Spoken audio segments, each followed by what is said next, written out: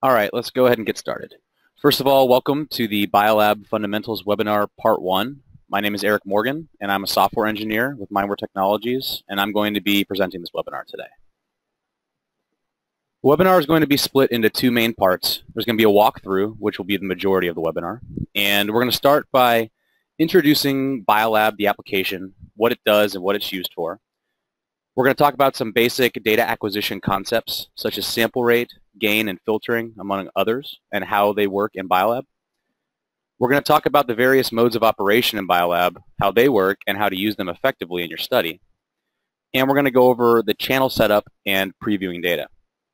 Following this walkthrough, there's going to be about a 15-minute section for question and answers at the end.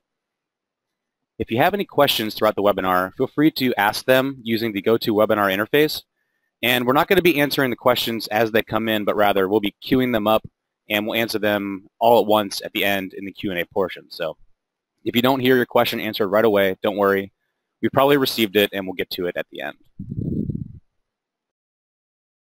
So we'll start with a brief introduction to BioLab and what it does. BioLab is the free data acquisition and file viewing application for MindWare. So if you're collecting data in BioLab, or if you're collecting data using MindWare data acquisition hardware, you're probably using BioLab at some point. So BioLab can acquire data from our BioNex desktop hardware line. It can collect data from the MindWare mobile ambulatory impedance cardiograph. It can be used to integrate with other systems through triggering and events. And we can also record synchronous audio-video recordings in BioLab. In addition to the data acquisition side of things, BioLab can also be used as a file viewer. So you can review your data in BioLab. You can do some very basic analysis. You can also enter events post-acquisition to help define points of interest for data analysis that you may not have been able to add during acquisition. And finally, you can export data using BioLab into a simple-to-read text-based format if you want to do any of your own custom analysis outside of the application. And since we just released a new version, I want to take a moment and sort of highlight some of the new features we have in the latest release of BioLab, which is 3.3. We now have integration with Noldis Media Recorder, which is a powerful audio-video recording solution that allows us to interface with digital cameras and a number of video sources that we weren't able to in the past. We can now control BioLab using a network interface. So there's a knowledge base article on our support site that details how this works, but basically you can send commands to BioLab using MATLAB or some other application that's capable of doing so to control start, stop, and add events into your data acquisition. We could take events from the MindWare mobile over Wi-Fi now. So using the A and B buttons on the mobile, if you're using that, you can now tag those events in Wi-Fi in BioLab. And we have improved support for user configuration files. So in the past, it was difficult to share files between computers, between users. Now we have improved support so that you can share a configuration file with a colleague that has a similar setup and reuse some of these configurations more effectively. So if you haven't already, you can go to our download site at support.mindwaretech.com/downloads, and you can download the latest release. Okay, moving on, we're going to first talk about how you would launch BioLab.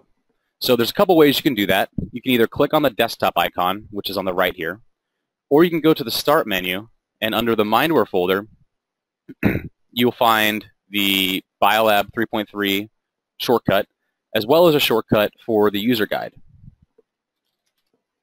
So once you click on it and you open BioLab, the first thing you're going to see is a splash screen. And this screen is going to be initializing the application, initializing communications with some of the devices that you have connected that you're planning on acquiring data with. And this will stay up here for a few seconds. If you're collecting data with a MindWare mobile, the screen you're going to see immediately after the splash screen is the network device detection screen. I'm not going to talk about this very much today because we do have a pretty extensive YouTube video that talks about how the MindWare mobile connection process takes place. So please do view that if you have any questions about that. But whether you're using a mobile or you're using a BioNex, you're always going to end up in the same place, which is the BioLab configuration screen. And it's only going to look slightly different based on whether you have mobile or a BioNex as your acquisition source. And this is where we're going to be spending the majority of our time today in the webinar, and actually mainly on this first tab, which is the Channel Setup tab. So we're going to be talking about the controls across the top of the screen and how to set up your channels in the tab below. And we'll start sort of moving left to right across the top of the screen, and we're going to talk about sample rate. Samples are the individual data points that make up a signal. The sample rate is the rate at which you're grabbing those data points on the incoming signal, and those are defined as samples.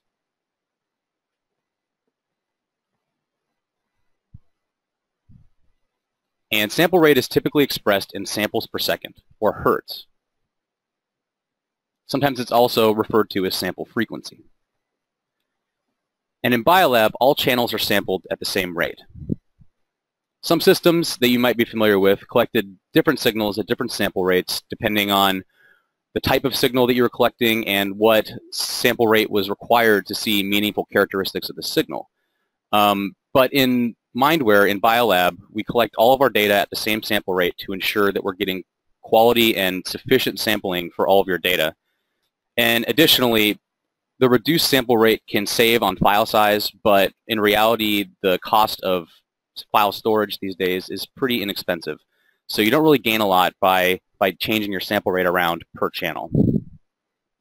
To help illustrate the effects of sample rate, we're going to take a look at this example ECG signal. So the top ECG has been collected at 1,000 hertz. And again, these points would actually be a lot closer together if it were actually at 1,000 hertz. This is more of an artistic representation, but you can see there's more data points on the upper signal than the lower one. And when we look at that waveform, we could see a consistent morphology with the ECG. We could see a well-defined R peak, which is this high peak in the ECG. We could see the QRS complex, the lower amplitude components. And when we're collecting ECG, whether it's for heart rate variability analysis or impedance cardiography analysis or even just heart rate, it's important to accurately identify when a beat occurred, and we're using that R peak, that sharp peak, to identify that. If we look at the lower waveform, we can see that the morphology is not consistent across various cardiac cycles. We can see that the peak is not well defined. Sometimes it's higher, sometimes it's lower, sometimes it almost looks flat. And that's because we aren't sampling enough to catch the actual R peak of the signal.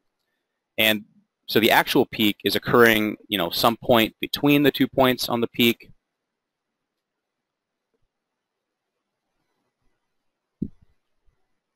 And because of this, we're not getting an accurate representation of when a beat occurred in terms of milliseconds. And we need millisecond accuracy when we're analyzing for heart rate variability or cardiac impedance. So to be safe, you should always acquire your data at 500 samples a second, but 1,000 is better.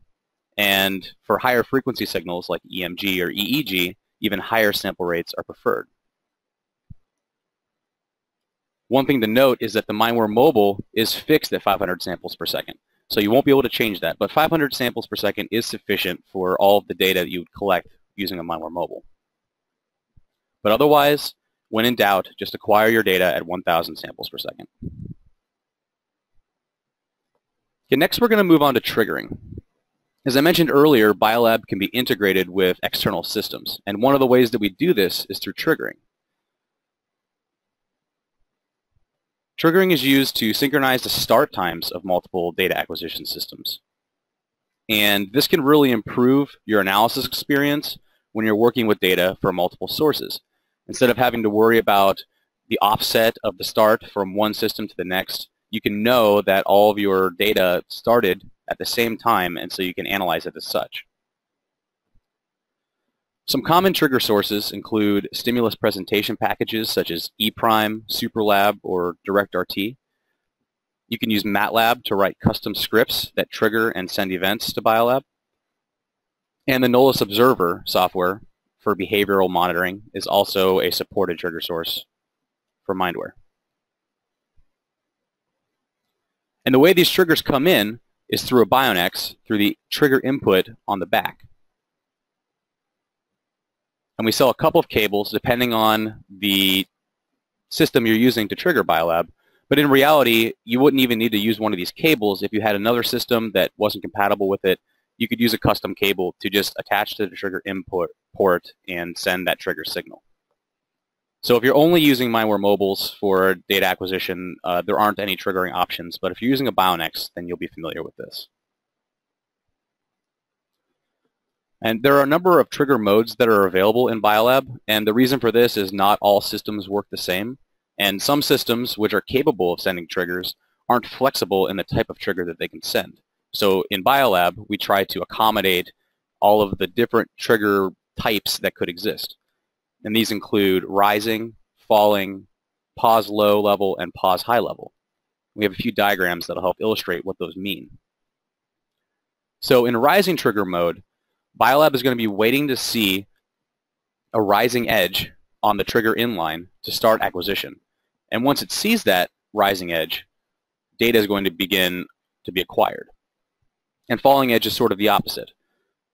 It's going to wait until the level at the trigger import changes from 5 volts to 0 volts, and then it's going to start acquiring data. These are the most common modes that are used when triggering from stimulus presentation systems. The 2 additional modes that are available allow for a lot more control over all acquisition rather than just starting acquisition. So with pause high, it's going to look for any time that the trigger inline is high, and it's going to stop acquisition at that point. So you're in complete control at this point of when acquisition starts and stops, as opposed to rising and falling mode when you're only in control of when acquisition starts. And pause low is, of course, the opposite of pause high. When the trigger line is low, acquisition is paused. So triggering is definitely something that you should look into if you're working with external systems that are capable of sending a trigger, because it can make analysis a lot nicer knowing that all of your data was started at the same time.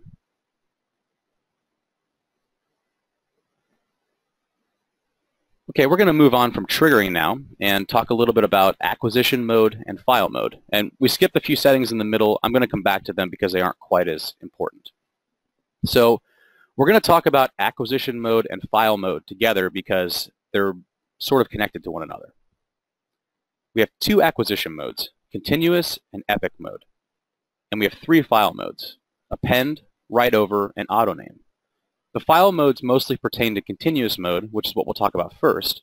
And in epic mode, the file mode is always auto name because epic mode takes control of naming files for you.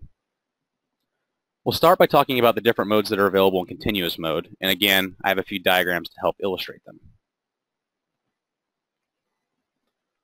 The first mode we'll talk about is write over mode. In this mode, the way it works is if you start an acquisition and you stop it in the same session. If you were to start a new acquisition, it's going to immediately start writing over the data that you had just recorded. Generally, this mode is not used very often, and it's a little dangerous if you're not sure that you're in this mode, so I would recommend using one of the other modes unless you have good reason to use write over mode, but that's what it does. Append mode allows you to start and stop acquisition multiple times during the same acquisition session, and it will take those separate acquisitions and append them or concatenate them in a single data file, which you've named. And so with this mode, if you have stopped and started your data multiple times in that session, you're going to end up with discontinuities in your data. But what's nice is we put an event when those discontinuities occur so that you know when you're analyzing that there's been some gap in time here that's not accounted for, that data was not recorded during. And you could consider that event when determining your segments for analysis. But this way you can have multiple portions of time that have a gap between them stored in the same file. And the last file mode is auto name, which is similar to append mode in that you can start and stop data acquisition multiple times in a session. But instead of concatenating them and putting them into one file, you're going to get multiple files for each start of data acquisition, but with a number appended to the end of it, 0, 1, and 2, so that you know the order in which these acquisitions took place, but they all have the same base file name that you can refer to that will make sense during analysis. So those are the 3 ways in continuous mode that you can store your data. Now we also have epoch mode, or epoch mode as it's sometimes pronounced. An epoch is a period of time. And what you're doing in epoch mode is you're defining specific periods of time in your protocol, in your acquisition, that have a known name and a known duration. And you're going to let BioLab sort of control naming those files for you and automatically stopping at a set duration. We have something called the epoch file editor in BioLab, which can let you change the names of the epochs in your protocol and save epoch files which contain those definitions, open new ones, and so on. If you press this edit button right here, you'll see the epoch file editor come up. And typical protocol may consist of a baseline period at the beginning, followed by any number of tasks, and then a recovery period at the end.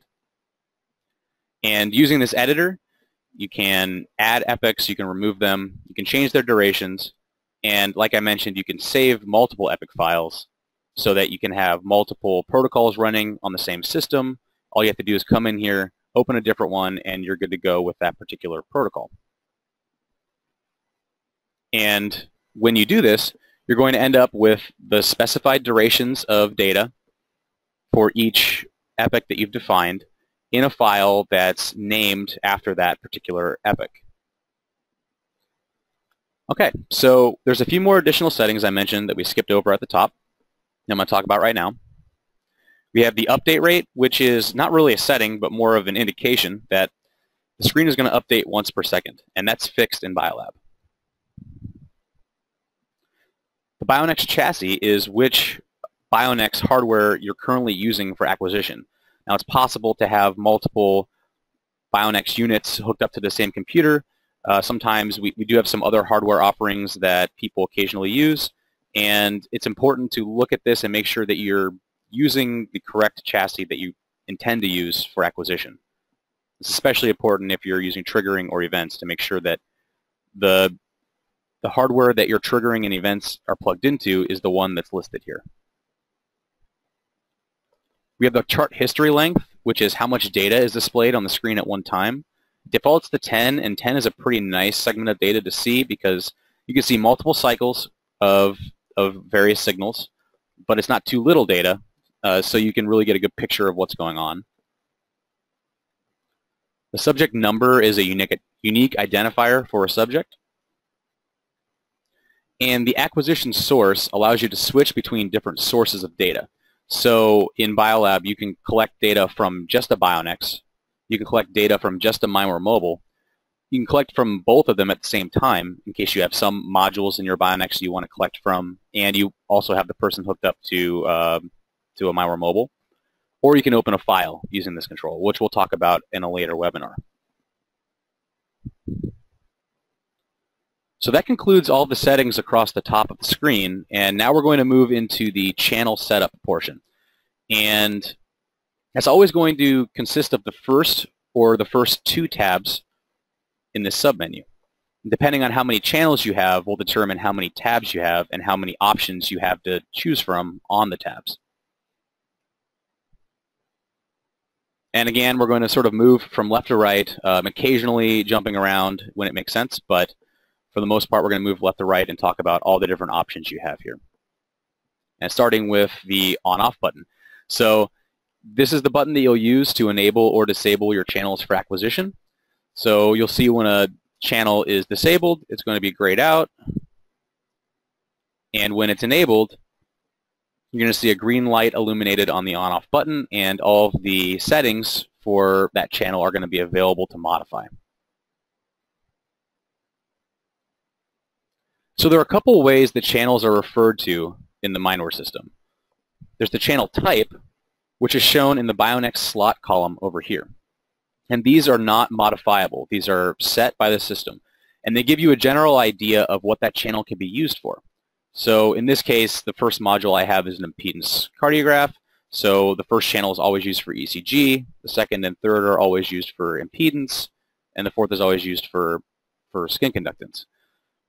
But there are some other channel types like channel 5 biopotential that are just generic biopotential channels.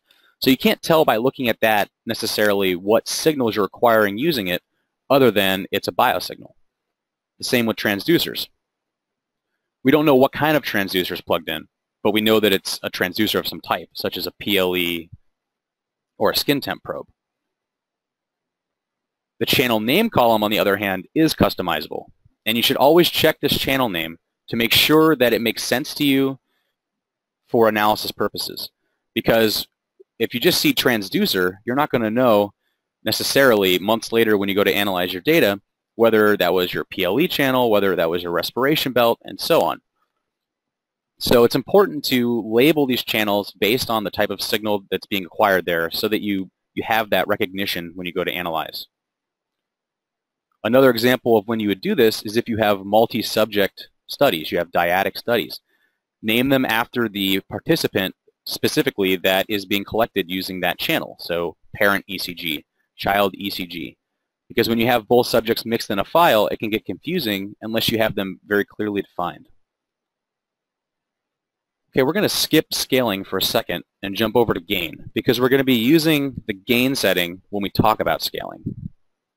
So to understand gain, we need to know a little bit about the hardware that we're collecting the data with. So the hardware uses something called an analog to digital converter to digitize an incoming analog signal for use on a computer. And analog to digital converters have a known range of voltage that they can accept, they can digitize. And signals on the body can be low amplitude sometimes. Gain is signal amplification. It's taking that incoming signal, making it bigger, making it higher amplitude. And when we do that, the signal is going to take up more of the available range on the A to D converter, which is going to lead to improved overall signal resolution. But we don't want to amplify it too much, or else we'll exceed those limits and we'll end up losing data, which I'll illustrate with the next graphic. And just to mention, the BioNex has a voltage range of plus and minus 5 volts. So here we're going to take an example ECG signal, and we see the 5 volt and negative 5 volt limits of the BioNex. When the gain's too low and the signal is too small, you're still going to be able to use it, but you're going to lose some of the finer details because of the limited resolution that's being used to define it. A good gain setting uses about 60% of the overall A to D range. And the reason 60% and not more is because signals are going to change over time. There might be baseline wander, there might be value changes that are significant, and you don't want to lose those. You want to allow the signal to move around a bit in the overall range, and you don't want to limit it. And when the gain is too high, you're going to experience something called clipping, which is where the signal actually exceeds the limits, and it'll appear as though the top or bottom of your signal is missing. And when this happens, this is very bad because gain is one of the only things that you can't fix post-acquisition, because it's a setting that affects the incoming data. So when this happens, you will actually lose data and it will not be recoverable. So it's always important to take a look at your data and make sure that at the top and bottom of your signal that you're seeing what you're expecting and not a flat line indicating that you're clipping the signal. So as I mentioned, and this is a good time to also mention that raw data is stored separately in our data files, then the filtering, then the scaling, then any other processing that you do to the waveforms. But gain cannot be corrected post-acquisition because it's a hardware setting that's affecting how the data is collected in the first place. So always make sure you get this right. We do have a knowledge base article that contains the starting recommended gain settings for common signal types that we collect in BioLab. So please do go check out that knowledge base article on our support site. If you have questions about that, if you're starting up a system, definitely take a look. And for the MindWare Mobile, the gain works a little differently, and you can typically leave the gain at 1 for most signals that you collect with it. Okay, now that we've talked about gain, we can talk about scaling. So scaling is used to take a signal from volts to a more appropriate unit of measure, like ohms for impedance or microsiemens for skin conductance. And to do this, we're going to press this purple button here to open the scaling screen. And we have a couple scaling options that are available. One is slope-intercept, the y equals mx plus b equation. And when you're scaling EDA or impedance, m is equal to the gain. And when you're using a skin temp probe, the scaling equation is a little more complicated, but it can still fit within the y equals mx plus b format. The other option we have is map ranges, which allows you to map a known voltage range to a certain set of units. And this is particularly useful with blood pressure calibration. So this screenshot, you wouldn't actually use this for skin conductance. You would use this for something like blood pressure. And again, we have a knowledge base article that talks about how you'd use this specifically, but it involves using some calibration waveforms from the blood pressure machine, reading them in here, setting these to different values, and then you have your data in millimeters of mercury as opposed to volts. And the reason this is nice is if you're used to looking at data in known units, you're not going to know what voltage values are appropriate when collecting your data. So this helps put it in context for what you're used to seeing when you're looking at certain signals. And finally, once you've applied a scaling, you can now change the scaled unit from volts to whatever it is you're now scaling it to. And BioLab doesn't automatically know this, so you have to tell it. So you can select from the list of units whatever unit is appropriate for this particular measure. And you can define a new unit. And again, this is just for display purposes. So in the analysis applications, we're actually going to be scaling the data a little differently. So if you do this, it's really going to be for your own use in BioLab to make sure that your data is coming in correctly.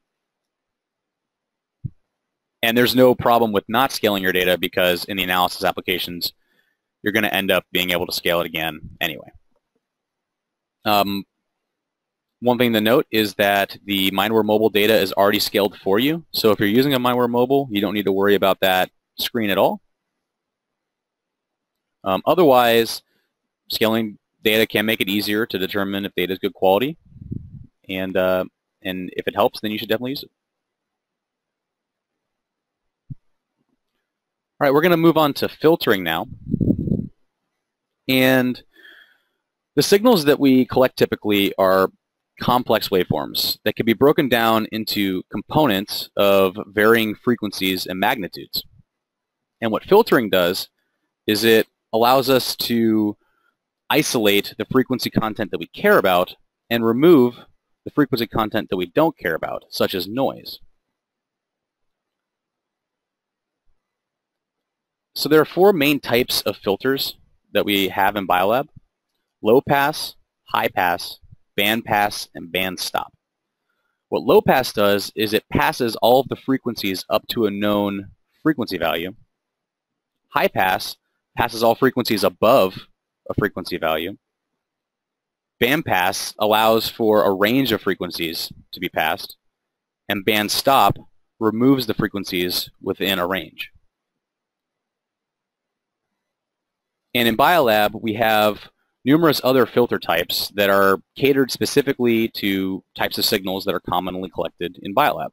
Because we know the frequency range that we care about on an ECG signal or an impedance signal or a skin conductance signal, and we know certain types of noise that we might like to remove, like 60 hertz noise caused by electrical interference.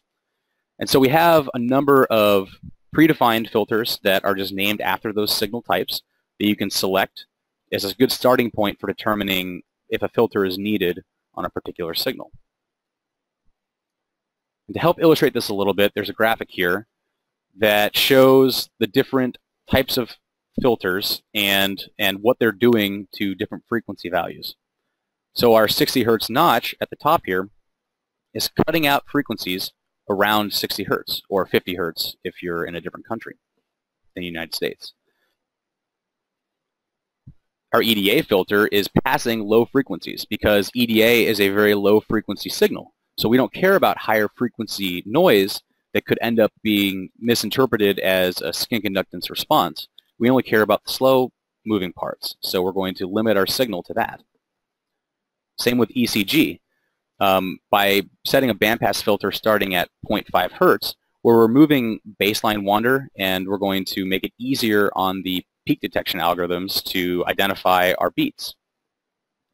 And with EMG, we care about a wide range of frequencies, which is why we have a bandpass filter set at a very wide range of frequencies. Let's take, for example, a signal that is suffering from 60 hertz noise. And this is actually a pretty minor example of 60 hertz noise. I've seen situations where the noise is so great that you can barely see the R peaks above the noise band. But in any case, I could see that on this ECG signal, there is some noise present. And without going too far into it, if we were to look at the power spectrum, which is a representation of the frequency content of the signal, we can see that there's a lot of power right around 60 hertz, which is indicative of 60 hertz noise. So we would remove that by applying a 60 hertz notch filter. And when we do that, we can see that the data is significantly cleaner, and we can also see in the power spectrum that the noise that was once present at 60 hertz is no longer a factor. So that's how filtering works. And much like all the other processing that's done to signals in BioLab, filtering is only applied to the raw data in software after the fact. So if you apply a filter that destroys your signal or is, removing too much frequency content from your signal, you can always change it or remove it after the fact, and it won't affect the raw data at all. You also shouldn't automatically apply filters. It's easy to see that you're collecting ECG and there's an ECG filter, so let's just apply it. Because you don't necessarily need it. You should look at the quality of your data and determine, is this data scoreable? Is this data good?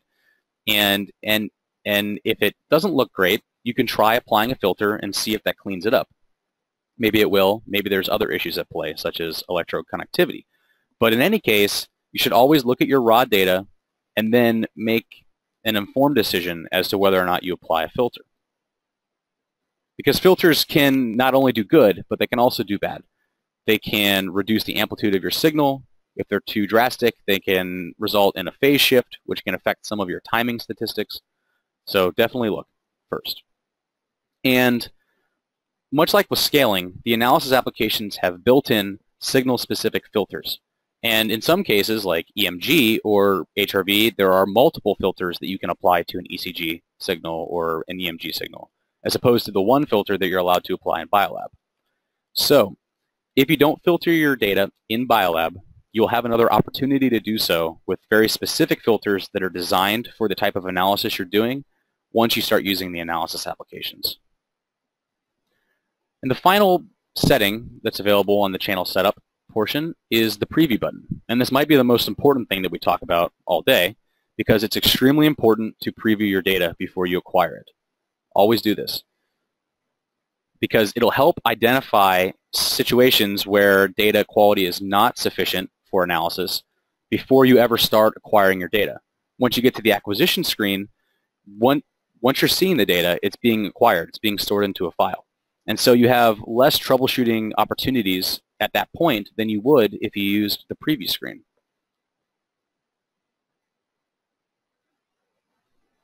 So if we go to the preview screen, you'll see what I mean.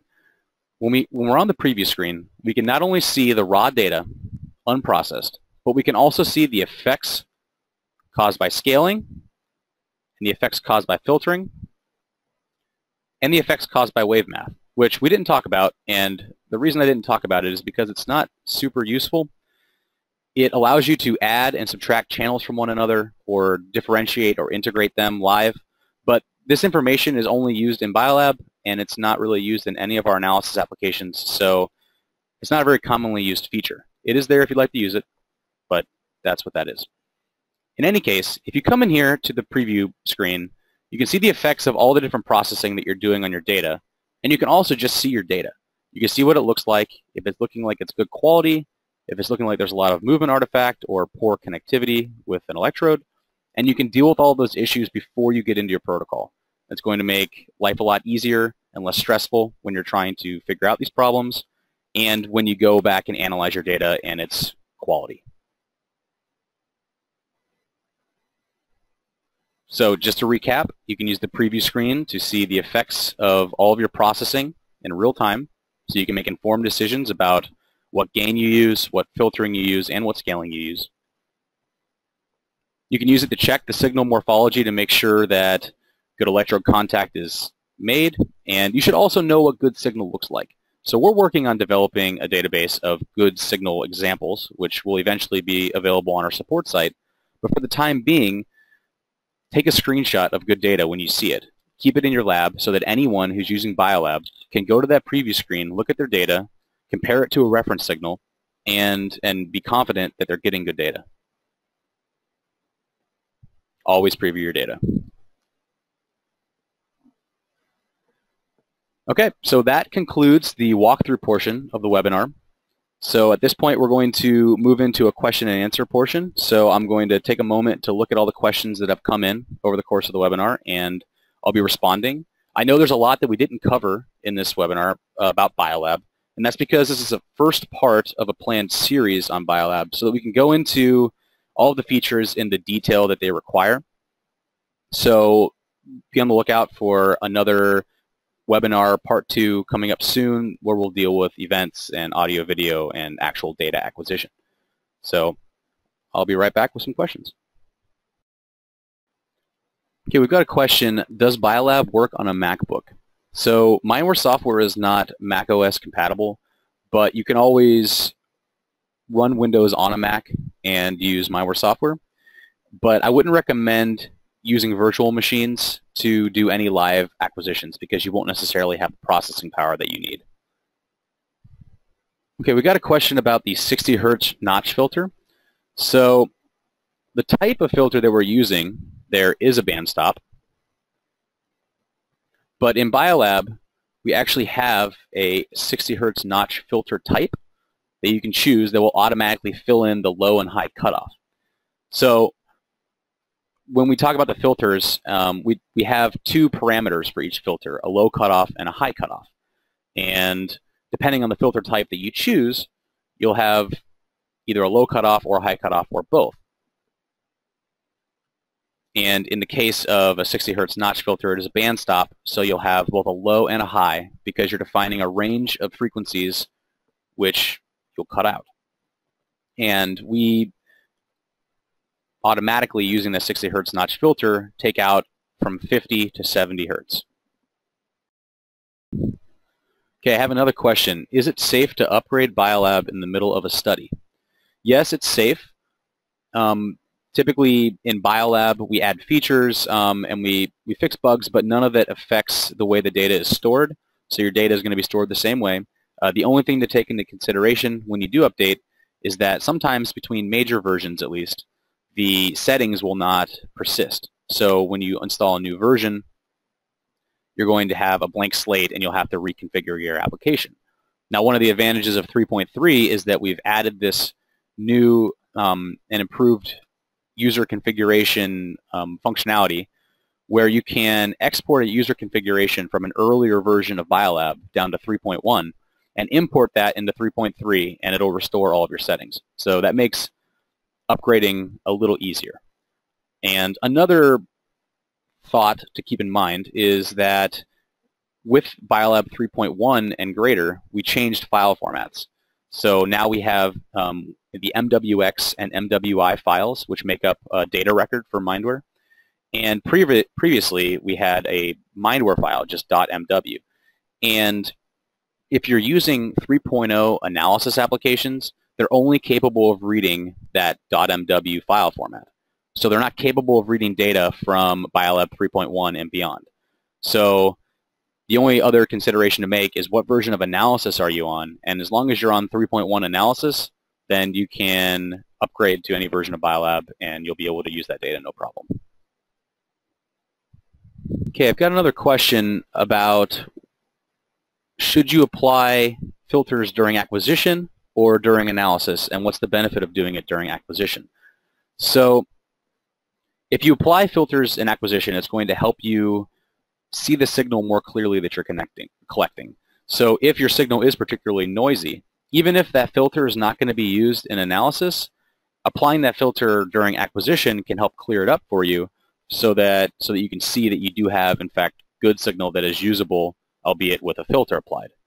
Now, even though the BioLab filters aren't automatically used in analysis, there is an option in the analysis applications to turn those on as well.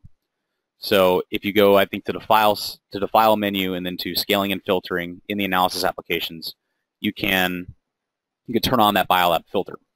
I might be able to pull that up here. Okay, so if you're in the analysis applications and you've applied a filter in BioLab that you want to continue using, this is the same for all applications, not just HRV.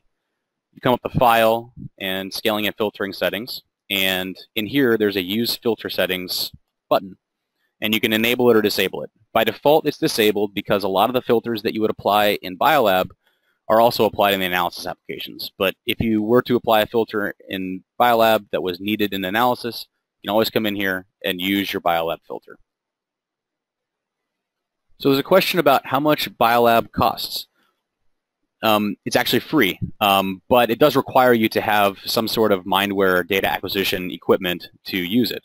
So if you have a BioNex or a MindWare Mobile, then BioLab will just come free with it, and you can use it to acquire your data and view it. And if you just have some MindWare data that you would like to view, and you don't have any data acquisition equipment, you can always download BioLab from our support site and use it for free. So I have a question about what signals you can acquire in BioLab. So there are a lot of different signals you can acquire in BioLab. We have an impedance cardiograph module, which allows you to collect ECG, cardiac impedance, and skin conductance. We have general purpose bioamplifiers, which can collect a number of things, such as respiration, ECG, EMG. We have a transducer module, which allows you to interface with various transducers, such as a PLE or a finger plethysmography. We have ear PLEs. We have respiration belts, skin temperature probes.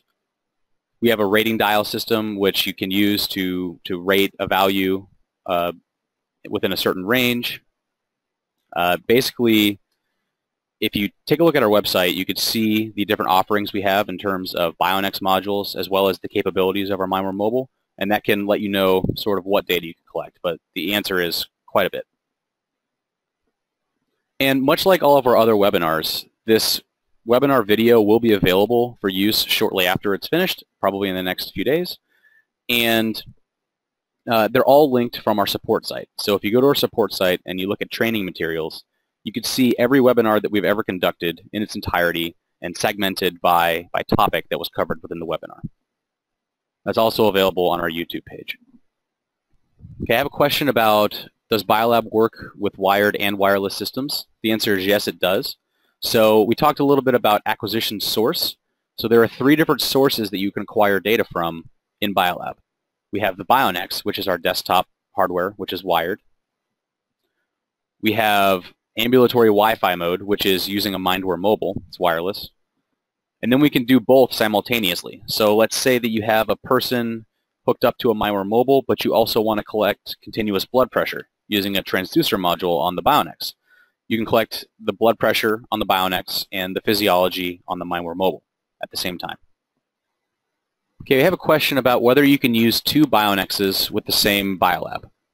And the answer is sort of yes and no. So you can only acquire data from a single desktop hardware source at once. So one BioNex can be used to collect physiology. But if you're using MindWare video encoders and you have multiple BioNexes with video encoders in them, you can use all the video encoders from all of your separate systems. And I mentioned earlier that that BioNex chassis field was important to make note of if you have multiple desktop units that you're using at the same time. We have something called the Wireless Data Center, which is sort of it's a rack mount router and AV solution. And occasionally those are used alongside BioNexes. And if you don't have your BioNex selected, then you won't be able to collect the physiology from a BioNex. It'll appear as though there are no channels available to you. And that's if you have your source chosen as the wireless data center. So in that situation, you just need to redetect your devices, choose the BioNex, and we're going to talk about detecting devices in a future webinar as well. Okay, I have another question. Can BioLab trigger other acquisition systems such as EEG or E'? And it can. The BioNex also has a trigger out port. Get back to that picture here. So right below the trigger import is a trigger out port.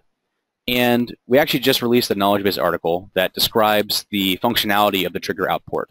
Essentially what it does, and this sort of depends on which BioNex you have, but if you have a newer BioNex, the way it works is anytime an acquisition is started, there's going to be a pulse sent out the trigger out port of 50 milliseconds.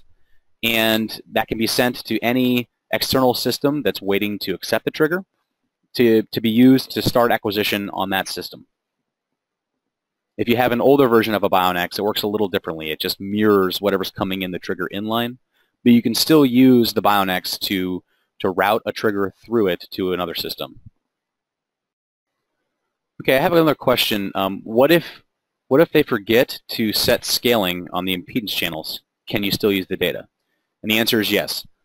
Your raw data is always preserved, and it's never saved, scaled, or filtered, or anything like that. So in the impedance application, scaling is applied to it in a different way, and you can always change those settings after the fact, and it won't impact your ability to analyze the data at all.